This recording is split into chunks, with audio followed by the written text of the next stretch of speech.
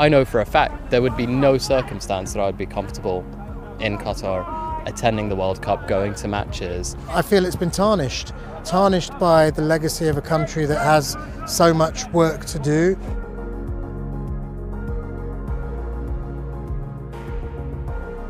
We welcome everybody, but also we expect and we want people to respect our culture.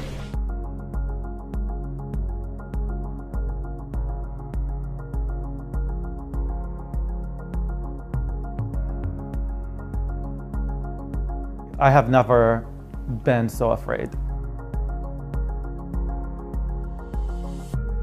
Qatar does not have the resources right now during the World Cup to go out of their way hunting LGBT people.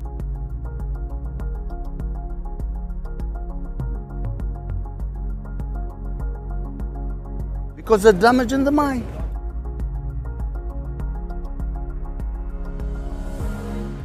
But in Qatar, people are not free to love the person that they choose.